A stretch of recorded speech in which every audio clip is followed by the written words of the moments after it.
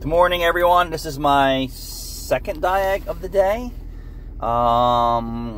We had a customer come in, tow in yesterday for a no start. So it had a dead battery, bad starter, needed an oil change, got it up and running. They brought it back today and said, hey, can you check the tires? I didn't really do a safety check on this car yesterday. Sometimes I do and sometimes I don't, but sometimes I focused on, I need to get this car running to see if it's worth putting any more money into, and an older car. Someone did say this to me, what if the car's rusted out and it's an older car and they don't want to put any money in it? Every situation's a little different, right? So I have rusted out vehicles and I put money into them. I keep them going. Some people may not want to do that. So, especially when I get a no start, and the engine doesn't crank and it's not seized, that could be tons of issues, or it could be a little bit of issues. So then, the first thing is to get it running and, and go from there. So now that the customer knows that it runs and it runs good, they brought it back for the concern of a brake light that came on and then it went off. That was because the brake fluid was a little low. We don't top brake fluid with oil changes, and I don't think Caleb checked the brake fluid level, but although there wasn't a warning light on when we started it and delivered the car, but it did drop below 60 degrees, and brake fluid will shrink just enough to trigger a low fluid condition if it's right at that point. And then when the ambient air warms up the brake fluid, or driving it warms the brake fluid, it expands. So that's why you have that expansion tank and storage container for fluid. So that was check the front end, check the tires, do a safety check on it, and we did. So that was the first diagnostic. The second one is a 63,000 mile Subaru Impreza. Rachel moved this car yesterday. What year is this thing? 2014 Subaru Impreza with 63,000, almost 64,000 miles on it. It started right up. I'm getting ready to drive it, but the steering feels so wonky, baby.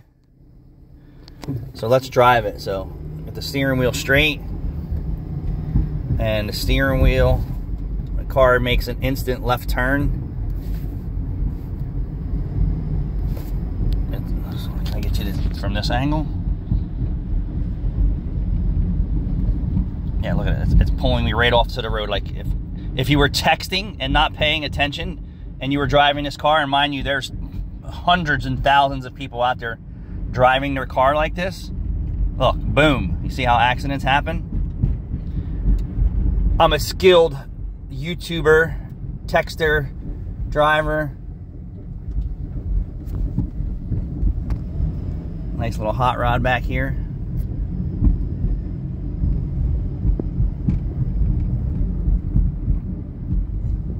And I don't believe that, there's creaking in the rear suspension. I don't believe this car has a flat tire, but ready? So the caster, and then now the car's going instantly to the left. Like I could crash that fast. And there's hundreds of people out here driving their cars with misalignment, bald tires, bad front ends, noises in the suspensions, and they just don't service them. They just don't service them. And in New Jersey, they don't have to. You can gas and go and oil change and go, and your car can be falling apart. Now in New York and in Philadelphia, you have thorough inspection programs. But look at this. This is not me. I'm not driving while intoxicated. This car is just, that's jacked up. So that is a not good sign. So how do you know your front end's messed up? If you're not a car person, you stare into your phone all day long, you go to Dunkin' Donuts or your favorite place every morning to get gas, donuts, and frou-frou coffees or teas, and you just don't know anything about cars. Well, when you purchased your car, it went straight.